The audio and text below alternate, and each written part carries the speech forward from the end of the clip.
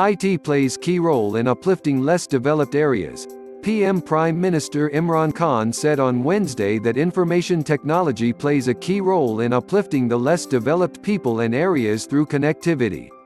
President appoints Vice Admiral Amjad Khan Niazi. New CNS Vice Admiral Mohammad Amjad Khan Niazi has been appointed as Chief of the Naval Staff and promoted to the rank of Admiral on Wednesday. Naval Chief pays farewell visit on Army Chief. Naval Chief Admiral Zafar Mahmood Abbasi also paid a farewell visit on General Qamar Javed Bajwa.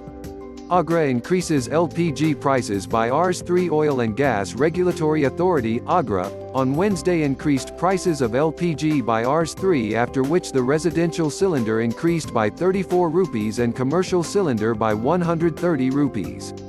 Petrol prices to remain same for next 15 days. The government has decided to keep petrol prices same as of September.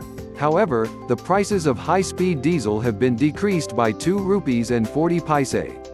NZ cricket team confirms Pakistan's tour. New Zealand Cricket (NZC) has announced the schedule for T20I Test series against Pakistan. Babri Masjid demolition case. All accused given clean chit by Indian court.